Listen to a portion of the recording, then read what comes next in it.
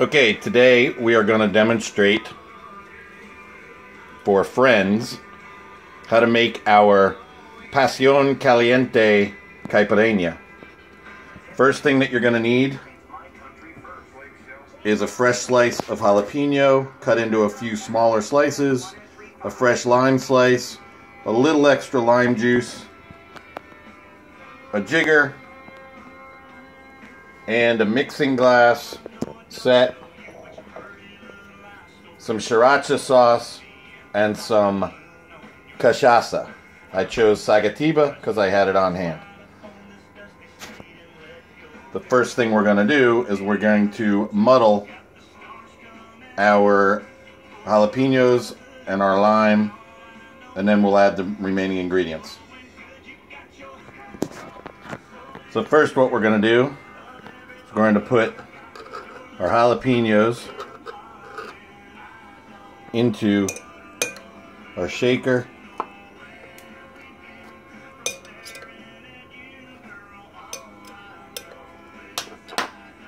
We're going to squeeze a fresh lime.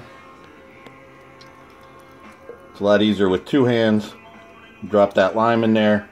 And then we're going to add a little extra lime juice while we muddle. So you can see our ingredients are in there. We're going to grab our muddler, that's key, and then we're going to just muddle the juices and the jalapeno together, get out the spice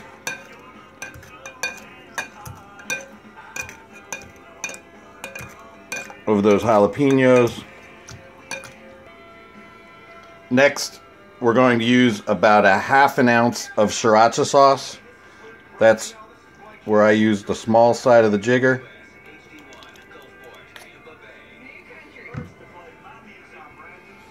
We're going to add that in.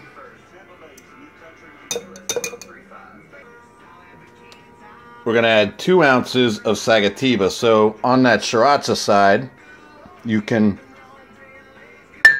use some of that to try to get rid of all that extra sriracha sauce. And then we use the bigger side for our 1 1/4 ounce.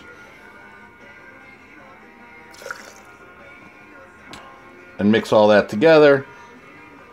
We can actually give it a little extra. Then we're going to use a splash of pineapple juice, just regular Dole pineapple juice.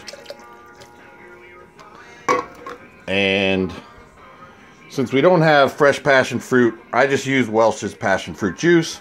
It's really sweet enough. We're going to estimate about 3 ounces or so.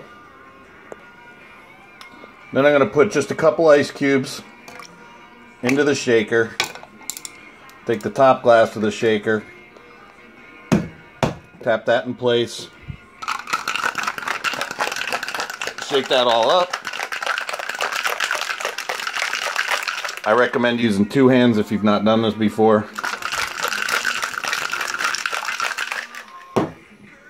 It's all mixed.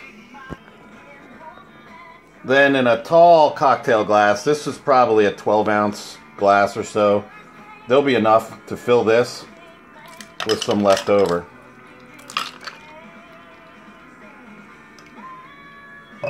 And there you have your passion fruit Caliente Pasion Caipirinha.